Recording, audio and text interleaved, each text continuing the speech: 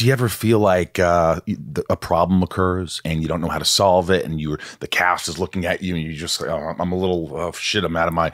And does it ever get like amped up like that? I have found over time that I get if a problem appears, like the wind blows over the set, and now what are we going to do?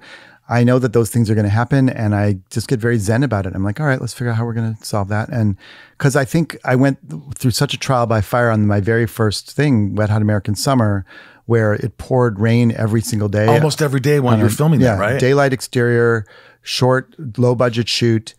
It's supposed to be a nice day. It all takes place in one sunny day, and it's pouring rain all day. And so it was the ultimate daily, like, what the fuck are we going to do situation.